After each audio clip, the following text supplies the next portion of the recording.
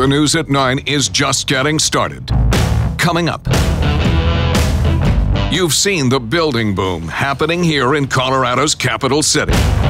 Crane after crane, standing tall, high above the Mile High. Tonight, Fox 31 taking a closer look at what these construction behemoths are building in our hometown. Plus, the problem solvers showing up to court with this couple who say they have the neighbor from hell. What a judge decided about a fence they put up to keep this man out. And how about that summer storm rolling through this afternoon? It's certainly cooled things off. And if you like cooler temperatures, you're gonna like what the chief has to say. Dave is on deck with your most accurate forecast as the News at 9 rolls on.